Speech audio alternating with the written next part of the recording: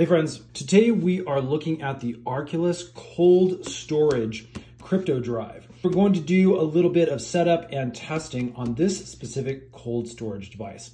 Now, right off the bat, I really like this packaging.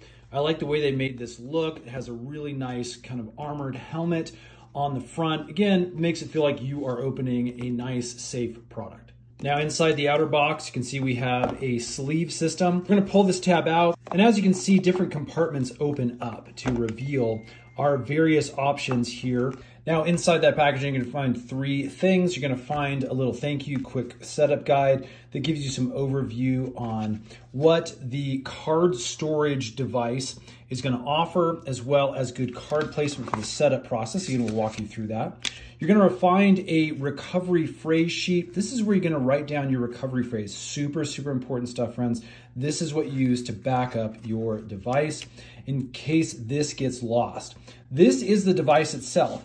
And if you used cold storage before, you know this looks a whole lot different from the USB drives that were the original kind of cold storage options that we had over the last couple of years. So a really nice, cool alternative option for your storage device.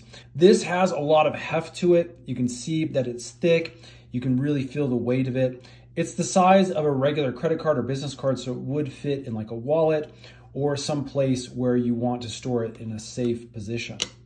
Okay, when the wallet is 100% set up, then it will give you your recovery seed phrases. You're gonna write those down. It's gonna make you walk through a check to make sure you wrote them down. And then when everything checks out, it'll bring you back here. We can click on the home screen and we are going to get directly into our wallet. As you can see, I have 0 assets now, and we can go ahead and add or remove various cryptocurrencies. We also have an NFT section down at the bottom where we can pick our specific network and send NFTs to store here on the wallet. We also have a buy swap option, which is really, really nice.